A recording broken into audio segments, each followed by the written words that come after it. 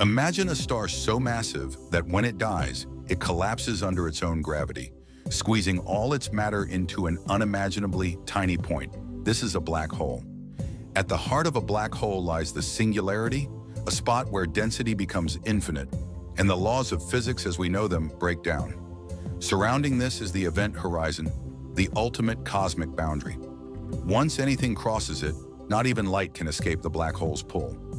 Black holes are invisible because they emit no light, but their presence is revealed by their powerful gravitational effects on nearby stars and gas.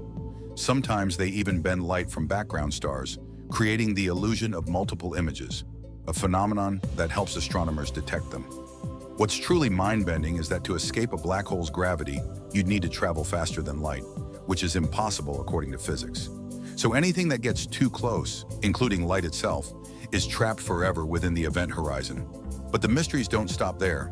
Recent research suggests black holes may even display bizarre quantum behaviors, like existing in multiple mass states at once.